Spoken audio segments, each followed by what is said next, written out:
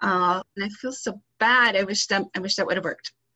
Anyway, back to the slides. So the video is a great description, animation in very simple terms of what molecular profiling is and why it's so important. And I will definitely get these videos to you as soon as possible, as soon as we're done here. It came about because obviously cholangiocarcinoma is a global problem. And we all know that 85% of adult cancer patients are seen outside of a major cancer center where they can receive, a multidisciplinary team and have the testing done and access to clinical trial options. So our goal was to target community oncology settings. We did a survey prior to this initiative of 132 of our patients, and we asked them if they had ever had genomic profiling done. 52% said no, 48% said yes. Out of the 52% that said no, 61% didn't know about genomic profiling. And out of the 48% that said yes, they said that having their profiling done influenced their treatment decisions. So at least 50% of cholangiocarcinoma patients have mutations that are currently available with treatments that we could potentially target. So one thing we've got going for this disease is we do have a high volume of targetable mutations.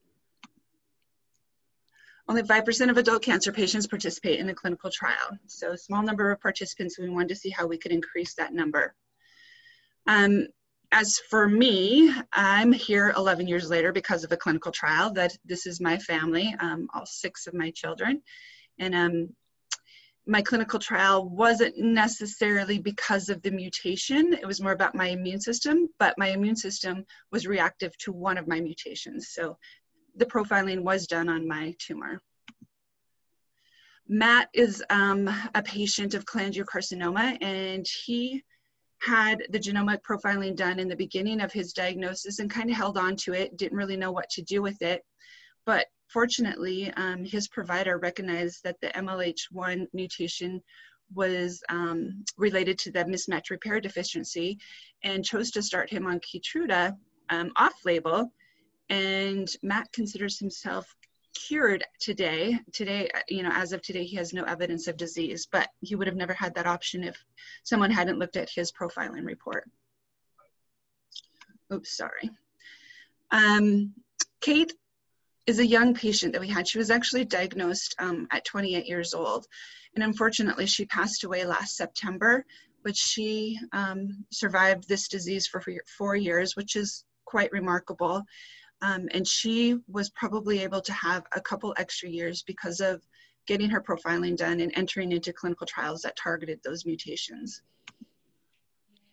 So our objective was to educate the community oncologists and patients about genomic profiling to increase clinical trial participation.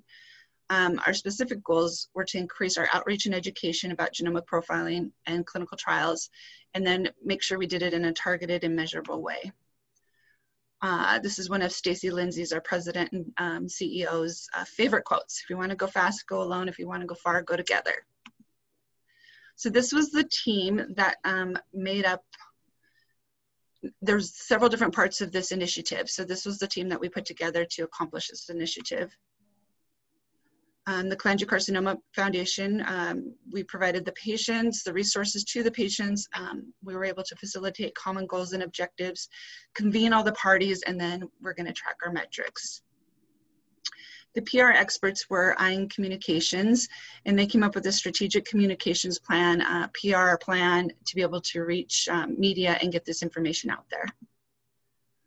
Komodo Health is a health data company, and they helped provide us with the emails of the community oncologists, so they're able to tell us where our patients are being diagnosed, in what setting, and then the referral rate of if a community oncologist is referring to a larger cancer center.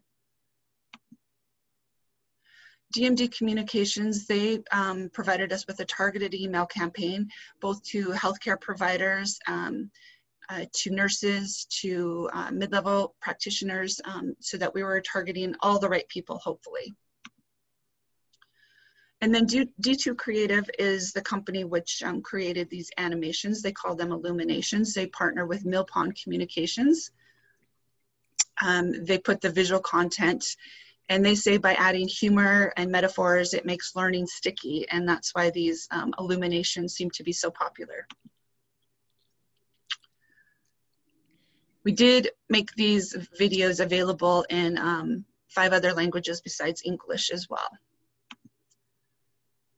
Prothera partnered with us to be a patient concierge service to help patients get their testing done. They facilitated the process between the patient and the provider. And that comprised of our team.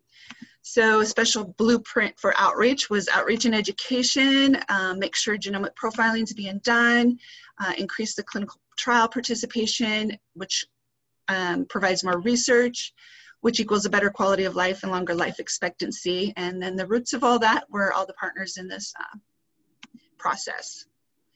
And in a 1-year time frame, we wanted to do monthly reviews of all the metrics and make adjustments where necessary. And I want to say these statistics were about 6 months into our process, where the Mutations Matter page was viewed more than 4,250 times, and then users spent about 2 minutes and 53 seconds on the patient page and 3 minutes and 10 seconds on the provider's page. And of those that visited the sub pages, 72% went to the patient page and 28% went to the provider page.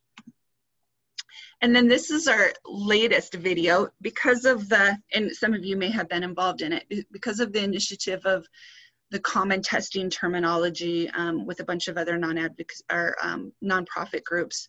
Stacy was involved in this, and so she wanted to do a new video since biomarkers seemed to be the term that everyone came to agreement upon to use for molecular profiling, genomic profiling, and all those. So we redid the video and described the biomarkers, and I'm bummed that I can't show that to you, but I'm going to get off here and share it to you. Can you start to play it just so people can kind of get the image of? Absolutely. Yeah. So just so you guys can see it, it's cartoonish and it's super consumable. And I didn't realize that you had reworked it. And the biomarkers comment, for those of you who were on the presentation that Jill gave, this is the movement to standardize the terminology so that patients and clinicians are both, you know, kind of on the same page about what needs to be tested, what needs to be looked for. So. Yes. Yeah, I apologize so much. I wished I was not technologically challenged, but I am. No, this is fantastic. And I will email those out right away. I mean, you can view them on cholangiocarcinoma.org on the website, the Mutations Matter, or actually just go to www.biomarkers.org, and it'll take you to the most current version of the illumination. And I have to say a little bit about the illumination process. So I don't know if any of you guys ever worked with or met Pat Gavin. He was a cancer advocate, very involved in the advocacy space. I met him at one of the, I think, NCI Patient Advocate Steering Committee meetings, and he was on one of those committees. He's very much involved in the advocacy world. But he and a friend of his from Mill Pond Communications, who started these illuminations, they wanted to make these illuminations animations for cancer patients so that they could take complicated, you know, definitions and questions and put them into a digestible format. And so they were going to create what they called cancer answers. And so they've done several of these illuminations. There's some on Stand Up to Cancer website. All of them are on our website as well, about how to describe clinical trials, how to understand results of clinical trials. One of our industry partners just did that. There's a 3-part series talking about RECIST criteria and different things like that. And there's all sorts of really good videos, animations out there to describe really hard subjects, I guess. But Pat passed away, but they carried on in his name. So a lot of the characters in there, not a lot of them, but one of the characters is actually Pat Gavin, and you can see him in some of them, and if you knew who he was, you would be able to recognize it. So that, it just warms my heart that they were able to take these and make these happen because of that. They're great resources, but we're now being able to get industry to do some. We just had another industry partner finish. We haven't seen them yet. We haven't put them out yet, but they just finished one describing like the FGFR mutation, which is a mutation that is prevalent in about 14% of our cancer patients. So they describe that. So we're excited to get that launched too. But feel free. The point of creating these, Bayer was our sponsor for the first one. We won a grant. We went and competed with some other advocacy organizations for a grant, and they were so impressed with our presentation that they gave us $25,000 extra to make it agnostic, an agnostic version. So we've continued to do that throughout all of our animations as we're creating, make sure that they're tumor agnostic so that we can share them across the board. So feel free to use these videos wherever and however you want. There is a tumor agnostic version on the website. We're happy to share. Thank you, Melinda. And I just, those of you who have been on multiple versions of these calls know that Melinda, and specifically these videos, are one of the reasons that, you know, when Manju and Alice and I first started talking about kind of creating a group like this, it's things like this that I get so excited about, because a lot of us, you know, we spend time, we spend effort, we spend resources creating materials for our community, when in reality, a lot of what we create and brand, and I'll speak for breast cancer specifically, could be available and could be useful to other organizations. And so this to me is just like the epitome of advocacy working on behalf of all cancer patients, survivors, researchers, you know, name it. So anybody have any questions for Melinda? Thank you, Melinda. Oh, you're so welcome. Happy. That was fantastic. Now, did you say it's biomarkers.org? Biomarkersmatter.org. Okay. I put it in the chat there. And there's also mutationsmatter.org. You can get to both of them. Is that a hashtag that you use on like Twitter or anything? Yes. We use it a lot. It started out Mutations Matter, but then when we, you know, when the terminology was changed, we decided we better switch it up. And so the new video with Biomarkers Matter is completely different, but describes the same thing, but it talks about like all the biomarkers, the diagnostic, I don't know, prognostic, what are the other ones that I'm thinking of the right words, but it talks about all of them and explains it. And so I think it's a little more in depth than the Mutations Matter, where it's just talking about getting your molecular profiling done. I think they're both very much worth using. I still share them both every time. I send both of them to all the patients I communicate with. And I get such good feedback because they can really understand it, instead of sending the science publication out that it describes, you know, profiling. This is so much easier. So now I send them both. No, just because you mentioned that somebody was doing immunotherapy with Keytruda and stuff, is PD-L1 shown as a biomarker, even though it's not like a genomic, it's kind of, but it's more of a biomarker. Right. I wouldn't say that, but I'm glad that most places, I think, test for it. So I think that it's a protein, right? It's not a mutation. Yeah. And when I'm in the lung cancer space, and when they refer to comprehensive biomarker testing, that's kind of the implication that it's considered a biomarker, even though it's not like a mutation or genomic. Right. And so, right. You know, to keep it dumbed down, I guess. I want to say that PD-L1 might be mentioned in there, but I think they stuck to MSI high and tumor mutational burden, if I remember right. You think I would know from watching it so much, but. No, you probably just stopped listening. Well, PD-L1 was really important for me as well, because 3 years after my last cell treatment, they started growing again, and I had the presence of the PD-L1 protein. So then I used Keytruda as well, which opened the window up for my mutation reactive T cells to see the cancer again. So it was important for me to get the testing each time, you know, to find out, because yeah, it just was. But are you doing anything as far as the follow-up is like that they're doing with like the liquid biopsy or any of that sort of stuff, without seeing the video? I mean, maybe by watching the video, answer all my questions. No, I mean, yes, we're constantly, our next project that we're working on is an animation to help patients understand their results. because that is always an issue for, you know, for all of our patients. I can't tell you how many times a day someone sends me their report and says, help.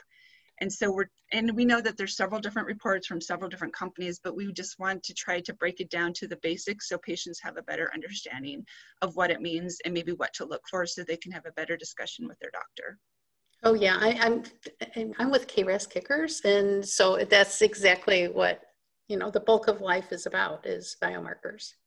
Yes, yes. And while it's important, I mean, like I said, 50% of our patients have them, but there's still 50% of our patients that don't. So we still have to, you know, continue the work the other way too.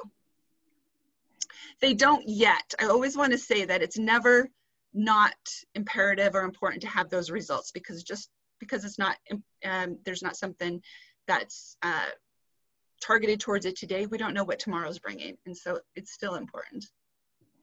So I know that when we talked about the presentation, for me, it was around this, right? It was around this resource that you guys have created. But when you presented, you actually talked about how it fit into the bigger picture of this, you know, kind of complex initiative that you'd put together. And I'm familiar with it, but I want to make sure other people understand that this was part of an effort to get not only people to understand what biomarker testing was, but to get them to be able to access it, and then to be able to see where they could fit in, not only from a clinical treatment perspective, but from also a research perspective. So this was really a huge multi-pronged effort. Yeah. And Melinda, I don't know if you want to take a moment to just kind of explain the width and breadth of it a little? Definitely. So we were seeing from our patients, which I think most, I think it's pan cancer that has this issue, is, you know, patients who are getting diagnosed in a community setting were being told, no, not yet. You know, we don't need to do this testing yet. It's not time. Wait till you fail this. And we're trying to tell them, no, we need to do it now, especially right now when there's a lot of first-line clinical trials going on in our disease area where they need to get the testing immediately. And so it was an initiative to make sure that the physicians knew, to make sure that when they're having their biopsy, to get enough for a good sample so this could be sent off for testing right away. And then it also opened the doors for all these clinical trials. When MATCH was being done at NCI, our patients swarmed to that because of this. And this is before the video, but because of the high volume of targetable mutations, about 20% of the patients in the MATCH trial were cholangiocarcinoma patients, the bile duct cancer patients. Like, they were matched to all those different areas. So we knew how important it was to get this information out, not only to our disease, but to other diseases.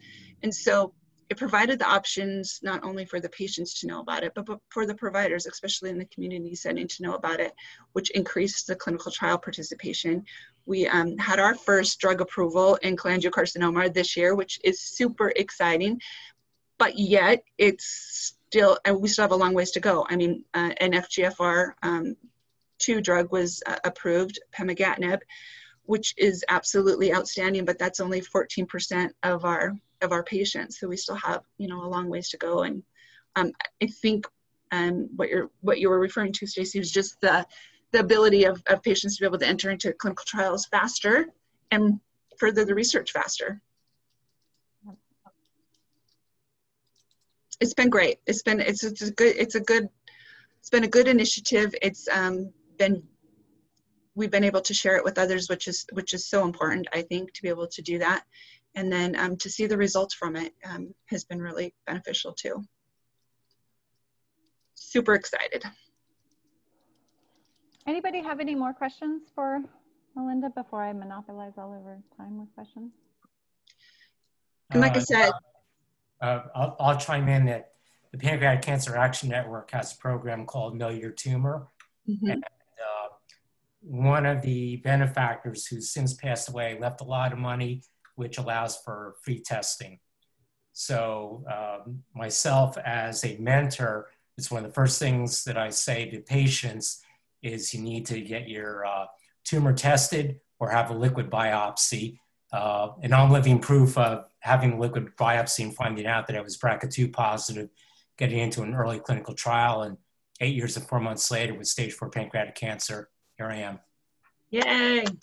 Except for having a bout of anemia right now, and I'm down to 8.5, and I'm really feeling it. So I have to go in for a bone marrow aspirate. And it could have been from the PARP1 inhibitor that I've been on, full dose for the last 6 years. So I just stopped that a couple days ago and wait to see if things bounce back or go to a plan B. Otherwise, I feel great. Good, good. Awesome. Thanks for sharing. And there are people on this call who have dealt with anemia, so I'm not calling anybody out. So to Stephen's point, if you guys are interested, the Know Your Tumor program actually also used Prothera. So you saw Melinda, one of the partners in that program was Prothera. And there are other providers, there are other reports, there are other, and that actually leads me to my next question, Melinda, because I think a lot of us are really interested in how you start to approach creating a program like that. Like what was the, do you co-design it with these partners? Do you kind of come and say, this is what we need, and then, appeal to them? How has that worked for CCF or? Yeah, so it was a big brainstorming session of finding out where, where the barriers were, what we were struggling with, and just looking at all the information that we had. And we had partnered with Komodo, and they had all this information, and we knew that we could have access, to the information we needed. And then we're like, okay, what do we do with it? And how do we bring that in to make it part of something that's important? And so that was helpful. We had just formed a partnership with them when this happened. So that, I think, was just good timing on our part, but proved to be very beneficial. DMD was the targeted email campaign, and they were actually introduced to us by D2 Creative, who created the video. And we knew we needed to have some direct form of campaign to be able to get out to these. We had the resources of where to send the emails, but now we needed to know, how do we get them to open them and read them and make it relative and important for them. And so they came up with a plan of, we had every month for 6 months, we did a targeted email, and then they provided us with the results of who opened them, how long they looked, all that stuff. So that was very helpful to know when to send them, what day of the week, what time of the week, all of that came into play. Ion Communications happens to be, their son had cholangiocarcinoma, and so they wanted to get on board and help, with PR and get the news out, because they saw the importance in it. And I'm trying to think of who else was in there. But I mean, the biggest thing happened is we actually put the plan together before we went to Bear, right? So we had to formulate how we were going to do this. We wanted to do the video. We absolutely wanted to do the video. And when the Bear grant came out, it just all fell into place because we had already been struggling with these issues. And so we put it together, and we were super excited. It was, I can't think of what it is called. They call it something. The shark, it was kind of like a Shark Tank competition. And, we went and presented our pitch to them. And it was right after ASCO, the last day of ASCO, we went and did the pitch. And I've never been so nervous in all my life. And we were so excited to win. It was so exciting. What was the total? I know you mentioned that they funded additionally to do an agnostic version, but what was the total of cost? What does a program like that cost to put on? So the grant was $100,000, and they added an additional $25,000 to that grant for us, as long as we would make a tumor agnostic version, which we were more than happy to do.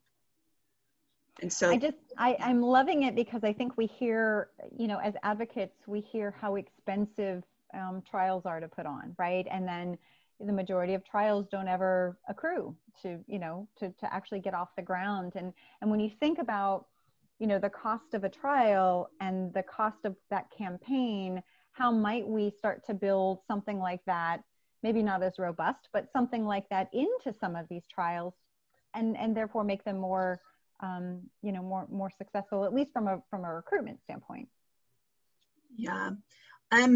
Yeah, they were expensive. These animations, our illuminations, as they call them,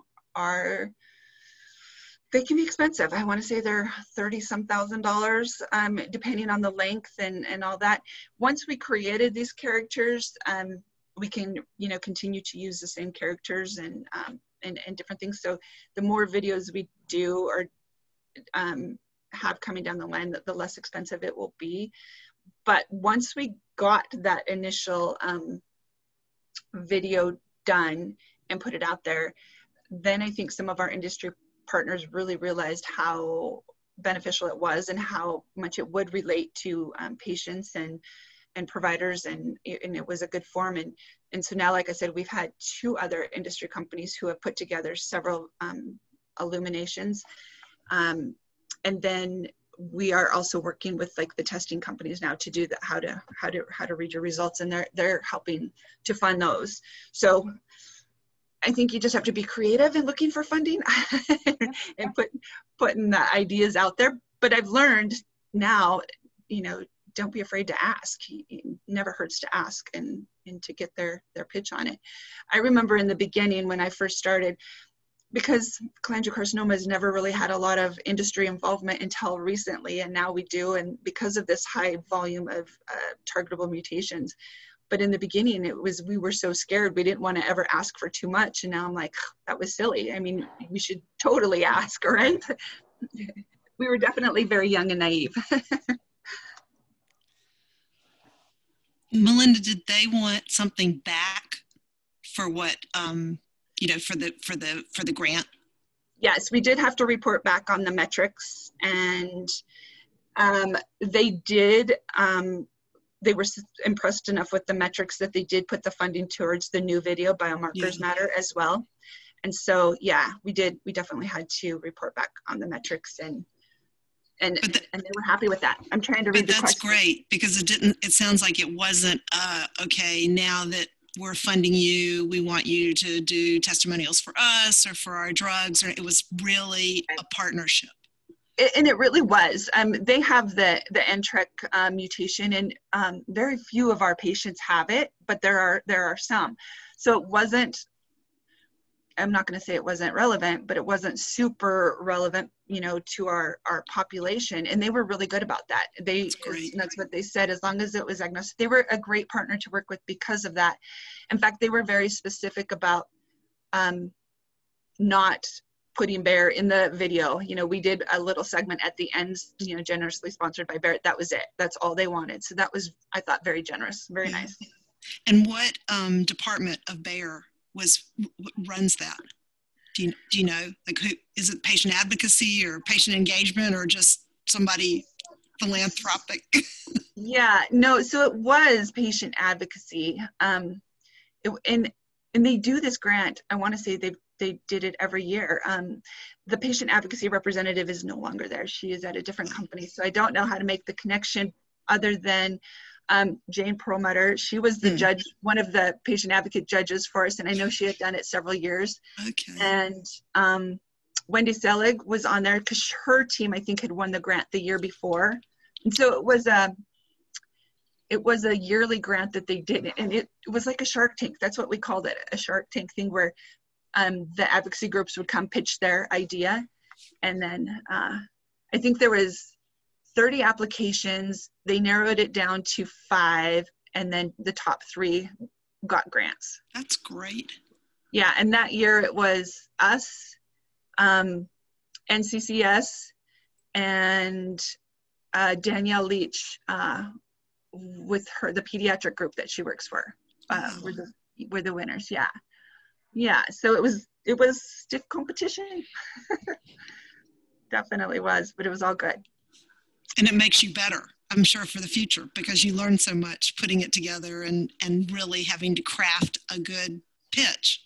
Oh, absolutely. And they took it serious because they gave each finalist a mentor from previous years to work with them, to really, you know, to get their pitch together. And I don't know if they're still doing it. Obviously, we didn't have ASCO last year, but it was such a great program. It was such a great opportunity. And it was one of those things, I just felt like we were in the right place at the right time, because we stumbled upon the grant, because we really hadn't been working closely with Bayer on anything else. And we're like, well, what the heck, let's give it a try. And we, you know, that's why I say it never hurts to ask, ever. Yeah. So Melinda, you mentioned trying to read the questions, and I was like, oh, yeah. We've got questions. John was asking about if, and you and I have talked a good deal about this. Are other nonprofits kind of resistant to taking, I mean, you've created something that everybody can use, but are they resistant to using them because they're not theirs? They haven't? I don't think so. I mean, I haven't felt any pushback at all. You'll have to go view the tumor agnostic one because it's totally usable for all cancer types. So I've never heard any pushback or any, I'm trying to think of people who have used it, but several have. I've seen it. I've gone to conferences sometimes and somebody will be using it and I'll be, yes, I'm so excited. So can't give you a specific name off the top of my head, but I know that it's being shared. So I think the big takeaway here, actually, John, is that it can be shared. I think there's a lot of nonprofit groups that don't realize that it exists. And so one of the things, I figure that our group can do, as advocates is make people aware of it. And if people have the dollars to reinvent, yay for them. But most nonprofits are definitely in a situation where the dollars are few and far between. So yes. And on that one, yeah, Dana, I look at that and I go, oh, Dana and I are happy to share it to the content we get, or even later today. Please do. Nothing would make us happier. Spot on, and thank you. Yeah, and that's just it. I mean, and that's one good thing. Well, many of the good things about Stacy Lindsay, the founder and CEO of the Cholangiocarcinoma Foundation. I mean, she's constantly saying collaboration is key for everyone, and why reinvent the wheel? We're all here, doing good work. So why not share where you can, share the resources where you can. So, I mean, PanCan has been amazing with us. They share their resources and all the time, and we want to be able to do the same. Yeah, and Stephen put in the link to the Know Your Tumor program. If you guys weren't aware of it, go ahead and take a look. They also have a lot of educational materials to kind of support people as they try and figure out, when I think many of us are still seeing on a daily basis when people say, well, biomarker testing is now the language that we're moving towards, but part of the rationale for that is because people do get confused with what is genetic testing, what is genomic testing, what is germline, what is somatic. I mean, there's so many things out there that if you just come in from, not a science background with a diagnosis and things are being thrown at you, how do we make it consumable in a time of physical and emotional crisis? So absolutely. Yeah, I'm sure most people with the diagnosis remember how overwhelming it was for them. Even when you have knowledge of science or medical terms, it's still so overwhelming. So Melinda, I just had a quick question. So do you have outcomes data that you track for these patients? I mean, you mentioned a couple of people on your slide, but do you have a global, outcomes data? I mean, PHI masked, to make it, the information more accessible to these patients. Some of them, like you said, even if they come from a science background, to know what has been done in the field, what is happening, what has helped people. I mean, do you maintain a global? We don't. We would love to. We would love to, start figuring out how to gather those metrics. Mostly we just gathered, we feel like the metrics we've gathered are that the initiative that we've done has made a difference because we're seeing more patients being profiled earlier. We're seeing our clinical trial accrual rates, go up and get filled rather quickly, and which is a good thing. But we probably don't have.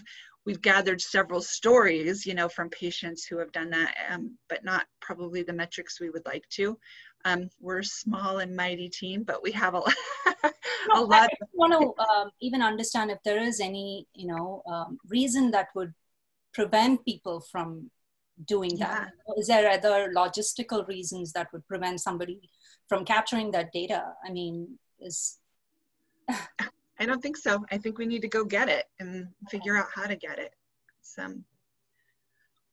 one of the things we're working on is trying to we have a patient registry that we're using, and then you know, we partnered with Citizen too, and I think we're going to do some real world data analysis on the profiling and the genomic part of it to see. So hopefully we'll have some answers from that coming up soon.